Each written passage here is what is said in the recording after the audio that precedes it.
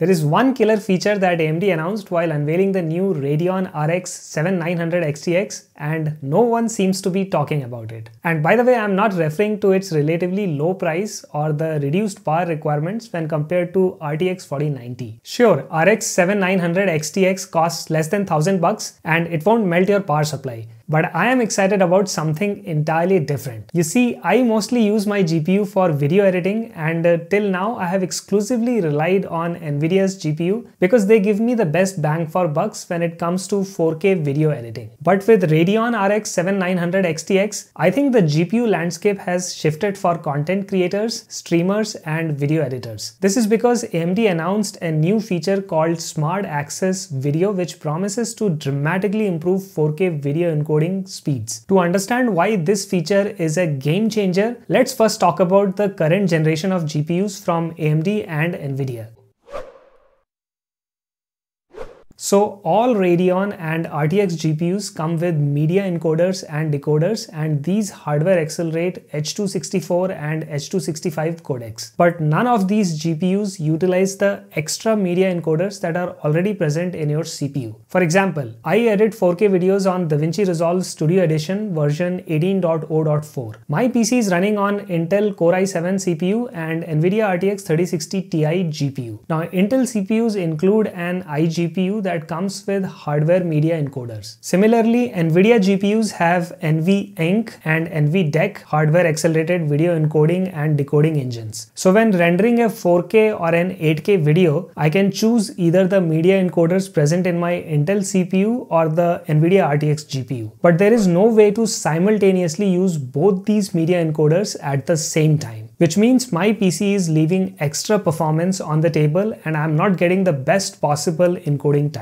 Now the same problem would exist if I switch to an AMD Ryzen processor and either a Radeon 6000 series GPU or an Nvidia GPU. So in PC world, CPUs and GPUs don't play nice with each other when it comes to video encoding. This is one of the main reasons why Apple's M2 silicon kicks ass and delivers significantly better encoding performance than a typical Windows PC. Apple is able to utilize all the media encoders present in their SoC because they control both the hardware and the software stack.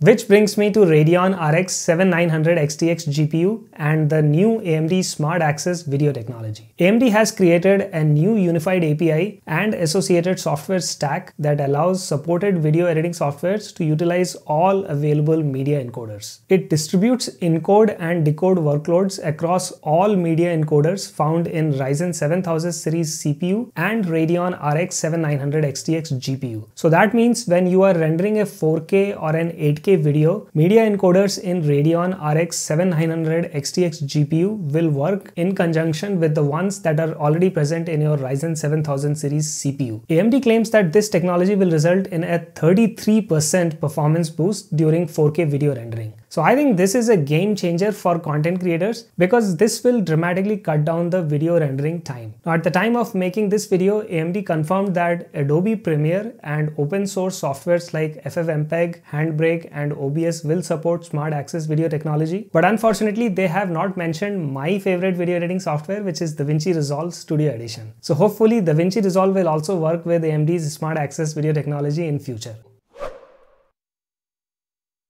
Now, Intel fans must be wondering that all this sounds very familiar, and you guys are not wrong. Intel has already introduced a similar technology in their Arc A770 GPU. It's called Intel Deep Link Hyper Encode. This feature allows popular video editing softwares like Adobe Premiere and DaVinci Resolve to simultaneously utilize all the media encoders present in both the CPU and the GPU, provided you are using a 12th generation or a 13th generation Intel CPU. So when this hyper encode feature is enabled, Intel claims 57% boost in single stream encoding while using DaVinci Resolve Studio Edition software. So these numbers are even better than what AMD is claiming with their SmartAccess video technology. But both Intel and AMD restrict this feature to their own CPUs, and that doesn't come as a surprise. So you will have to use Intel Arc A770 GPU and either the 12th or the 13th generation Intel Alder Lake or Raptor Lake CPU, or AMD Ryzen 7000 series CPU with a Radeon RX 7900 XTX GPU if you want to get this extra performance.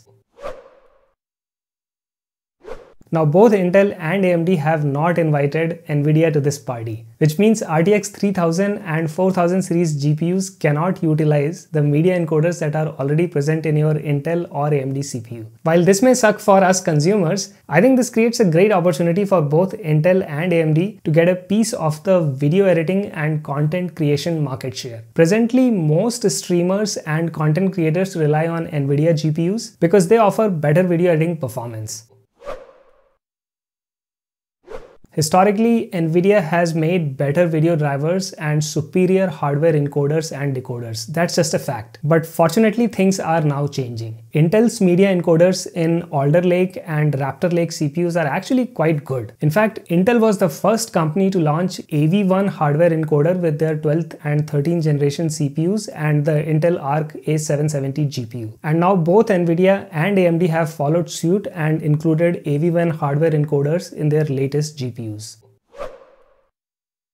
By the way, if you're not familiar with AV1 codec, it's going to be the codec of the future. Companies like Google, Apple, Microsoft, Amazon, Intel, and AMD, they have all adopted AV1 codec, which means YouTube, Netflix, and pretty much every video streaming and gaming website will be using this codec in the future. So if you plan to upgrade your video editing rig, make sure that your CPU and your GPU support AV1 codec. Now both Radeon RX 7900 XTX and Nvidia RTX 4090, they both offer 20 GB of video RAM. But RX 7900 XTX is $600 cheaper, and that makes it a better choice for content creators, assuming the performance is there. Now regarding the actual video editing performance, we will have to wait until December 13, 2022 when this card is going on sale. And honestly, I'm dying to find out how AMD's SmartAccess video technology improves 4K video editing. Now this new card from AMD is not only $600 cheaper than Nvidia's flagship card, it is also smaller in size and it consumes less power, which means you won't have to upgrade either your case or your power supply. But I don't want to sound like an AMD fanboy. There are still some unanswered questions. When it comes to video editing, historically Radeon drivers have not been as robust as Nvidia's drivers. Also, like I said before, DaVinci Resolve is currently not supported when it comes to AMD's SmartAccess video technology. So let's hope that things change in the future. I'm keeping my fingers crossed. Now I will try to get my hands on RX 7900 XTX when it launches next month. So if you're interested in a detailed 4K video editing benchmark, please subscribe to this channel. In the meantime, check out this video over here where I talk about why you should consider buying an Intel Arc A770 GPU if you are a content creator. So go ahead and watch that video and I will see you guys over there. Bye.